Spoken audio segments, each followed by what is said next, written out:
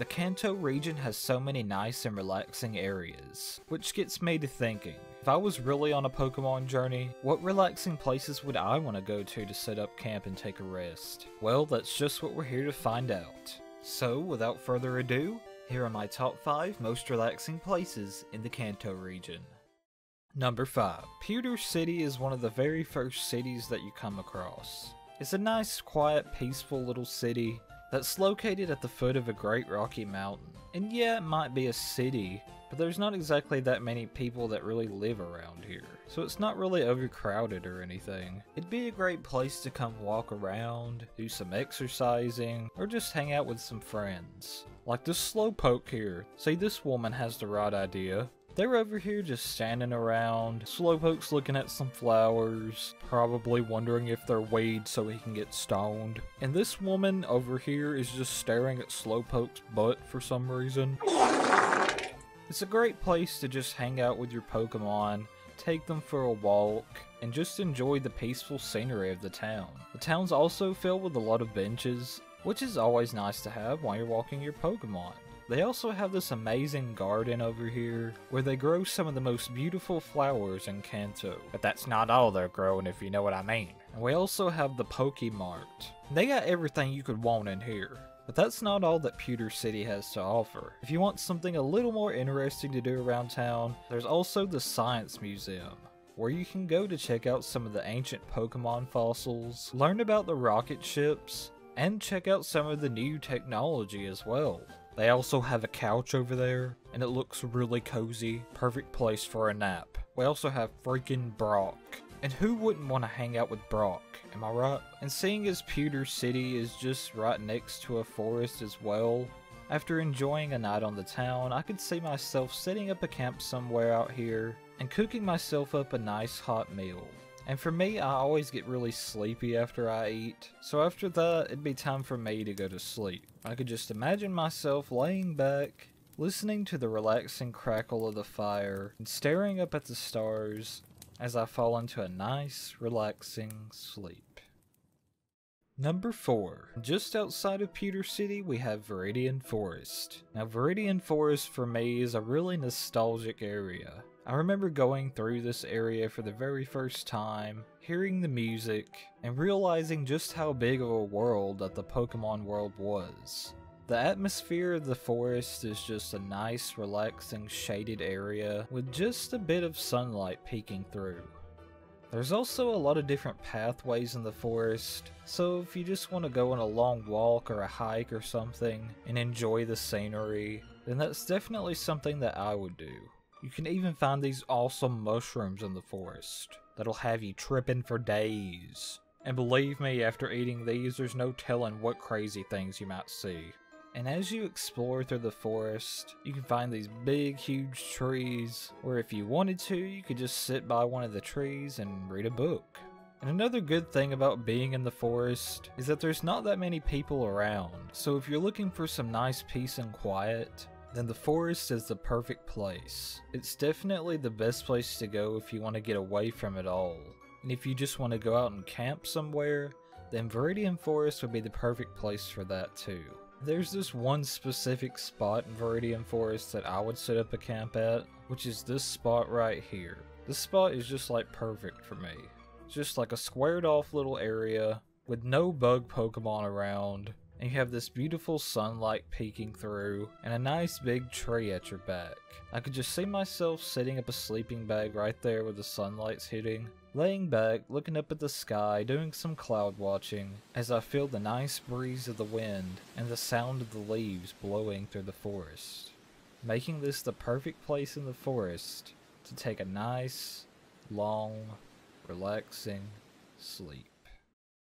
Number 3. That's right, it's Mount Moon. And as you can see from the entrance of Mount Moon, I'm not the only one that thinks this place is relaxing, cause Team Rocket's here too.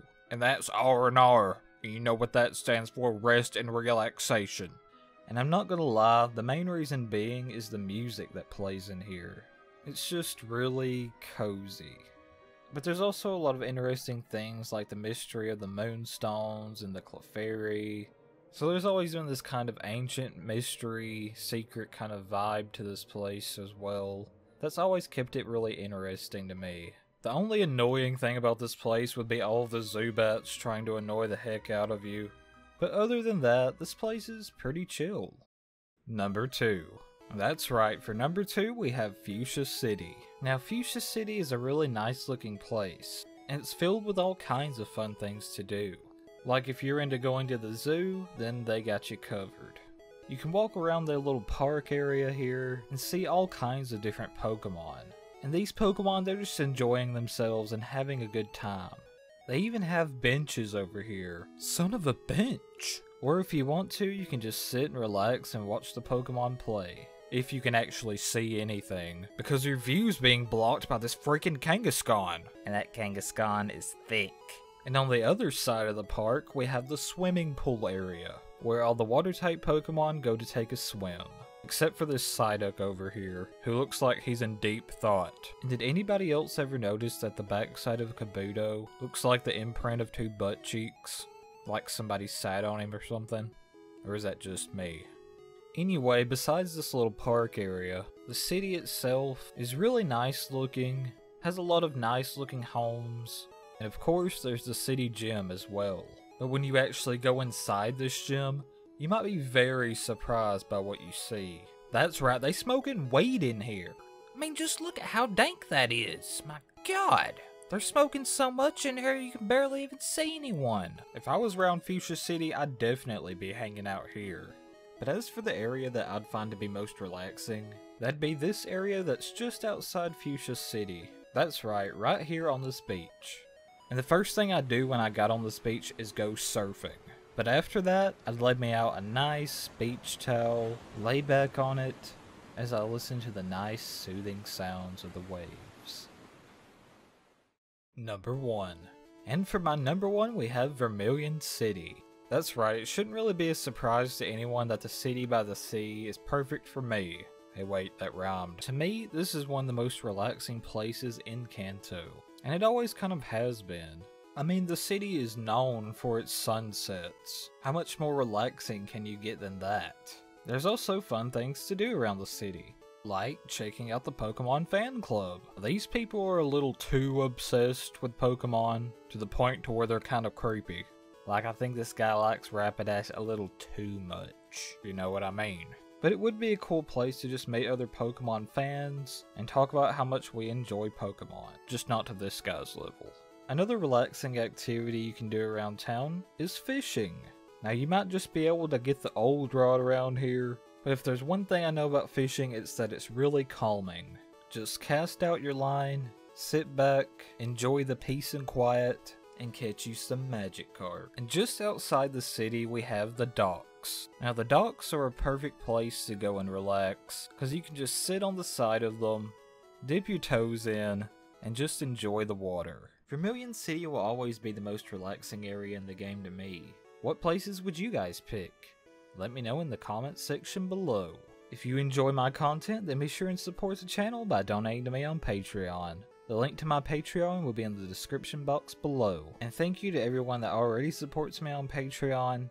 I appreciate your continued support very much. And if you don't have Patreon but you still want to support the channel, you can use the super thanks button below. If you enjoyed this video, then be sure and leave a like, hit that subscribe button, ring the bell, and set it to all to be notified of all my future uploads. Thank you all for watching. This has been Brandon, and I'll see you guys in the next video. Take care.